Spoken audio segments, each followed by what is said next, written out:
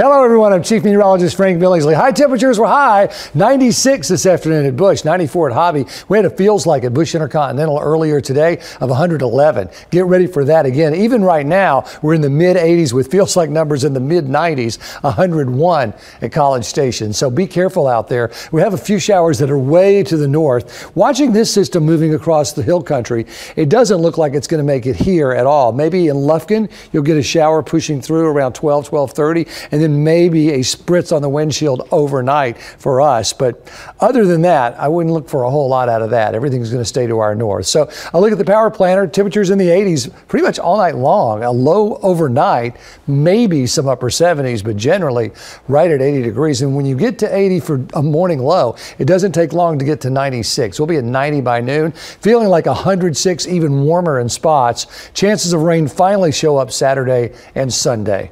It's almost summer. Have a great one. I'm Chief Meteorologist Frank Billingsley.